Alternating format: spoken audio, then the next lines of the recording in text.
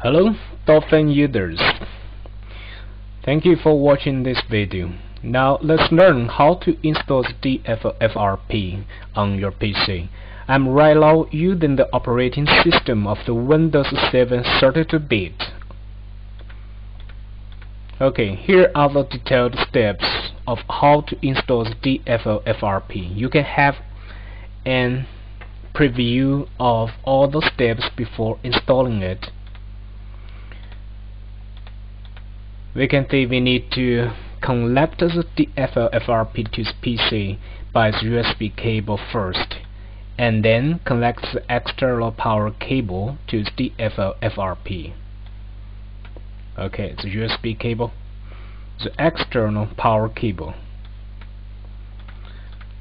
So next, the third step is to install the software. We need to find the latest software of the DFL-FRP. For example, if you are using the DFL-FRP for the Seagate, you need then to find the latest software of the Seagate. Here is latest software. Double click to install it.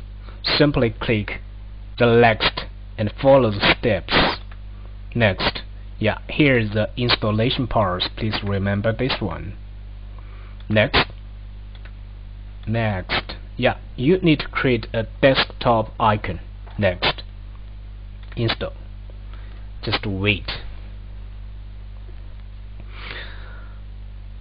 Okay, here, because we haven't installed the drivers for the DFL-FRP, so you cannot run the DFL-SD at this time. Click Finish. Okay, next step is to install the device driver and COM port driver. To install these drivers, we need to go to the device manager of your PC. Okay, go to your PC device manager. Here we can find under the disk drives the two channels of the DFL-FRP, the channel SATA and the channel PATA, the IDE channel. Okay, this means the two channels work greatly with your FRP. So we need to check the next.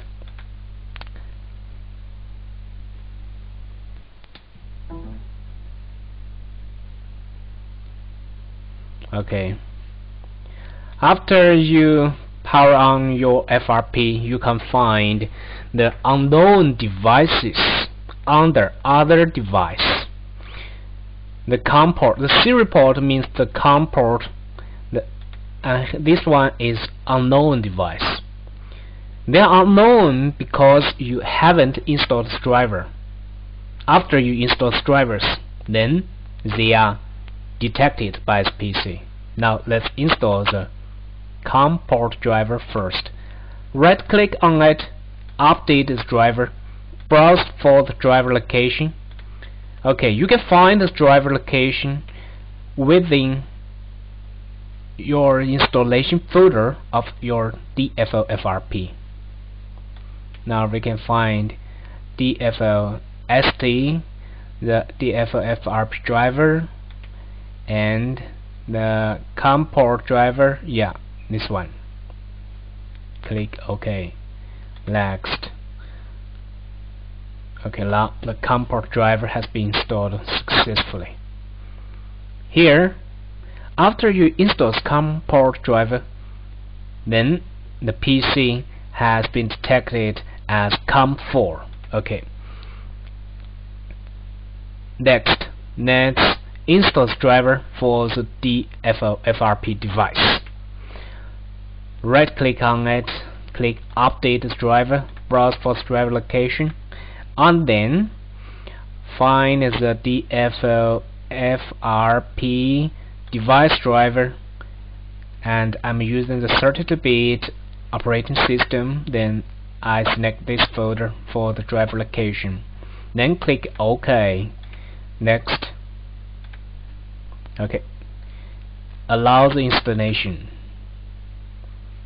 Allow it to install. Click OK. Okay, here is the Universal Serial Bus Controller. Under it, you can find this DFL-FRP device. So, after this one comes up, that is to say, your device driver has been installed successfully. So now let's check the 3 places which are very important for you to check you have installed DFL-FRP successfully. The first one is the disk drives. On those disk drives you can find is the PATA channel, the SATA channel. Okay, this is the first one. Second one is the COM port. Okay, the COM4. Okay, third place is the Universal Serial Bus Controller. So you need to check here. You can find the DFL-FRP device. So for these 3 places, they are okay. They have no problems. Then you install it successfully. Now let's click the DFL-ST icon on your desktop. You will get a message that your device is not registered. Click OK.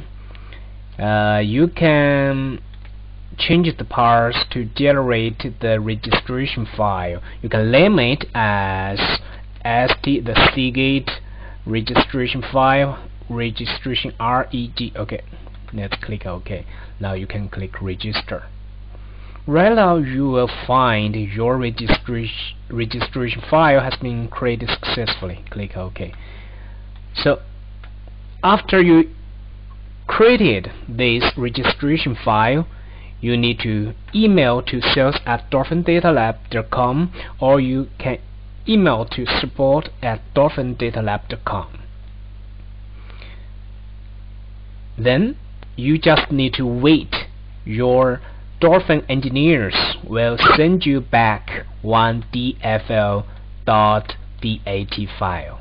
Then you need to copy this file, copy the DFL.dat file, copy it, and then go to your installation folder, DFSD, then Ctrl V. Yeah, put your DFL.dat file to this installation folder. Right now, you have complete all the necessary stuff to start using this tool. Now you can click DFL-ST tool. See? You have entered this program, and you can now connect the pensioned hard drives to your DFL-FRP, and then power on the hard drives, and you can start using the powerful firmware repair functions within this program and start your firmware repair jobs.